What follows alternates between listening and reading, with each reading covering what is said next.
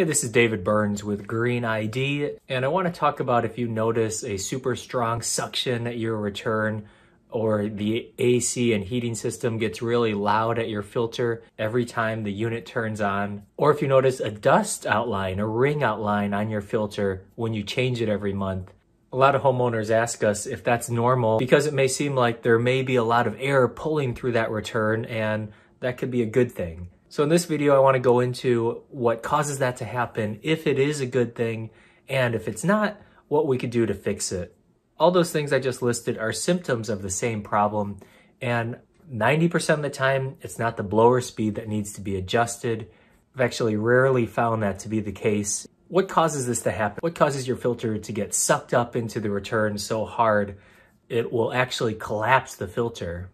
And the reason could be an undersized return, which means the return is too small. If you imagine breathing through one straw, we'd be starved for air really quickly. Our bodies couldn't handle it. We need actually a big volume of air to breathe in and a big volume to breathe out.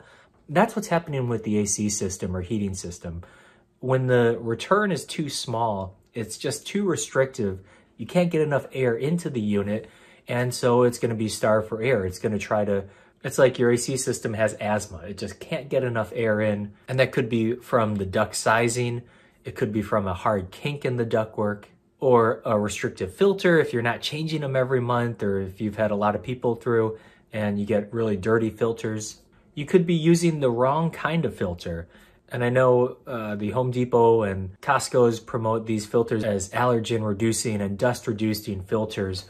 But those are probably the worst filters you can have for your AC system.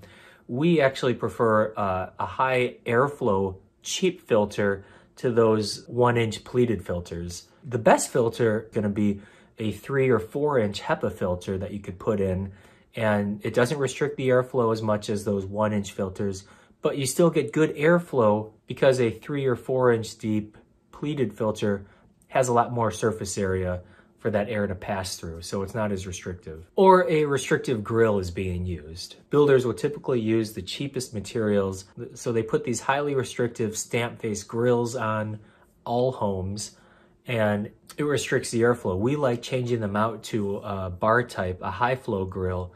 It has more net free area and allows more air to pass through that grill.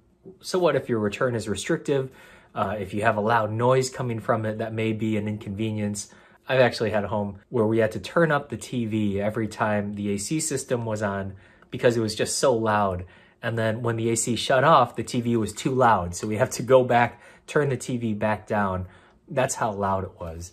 But having a restrictive return is actually causing damage in other ways as well. And we need to enlarge the return to get more air into the unit so you get more air out. Having a restrictive return is going to make the unit work harder. Your AC system, just like us, if we were breathing through one sipping straw, we'd be starved for air and overworked. Our body would be taxed. That's what's happening to the AC system also. You get decreased output as well. So your 5-ton AC system is probably working like a 5-ton, but you're only getting 4 tons of air out. And it causes a noisy return. It causes that wind tunnel sound through the return. We call Phoenix the land of no return because we only have one return per AC system. So a home 2,000 square feet is going to only have one return in the whole house. And that return is typically going to be undersized from the start. So you can imagine how loud those get. One thing we do in our energy audits is actually measure the airflow and restrictions to see if that duct is sized right, if there's any restrictions in the ductwork, the filter, the grill, any hard kinks in the line, and we can tell if the return is undersized or if there's any kinks or restrictions in the ductwork from a measurement. And how do we fix this? And so what we want to do is enlarge that return.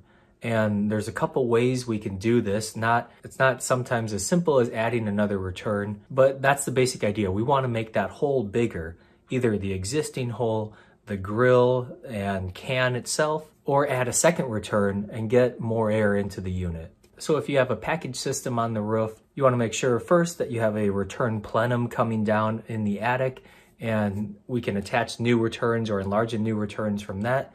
A lot of times it's pretty difficult to access and enlarge the existing return on a package system on the roof. And then the other type of systems we have in Phoenix are split systems with the air handler or furnace in the attic. We also want to make sure we have a return plenum on that. And sometimes we can get away with enlarging the existing return without cutting any drywall out to increase that airflow. And sometimes if you have the AC system in the closet, we can add a side grill adjacent to the one that's existing, and that would increase the airflow to the unit.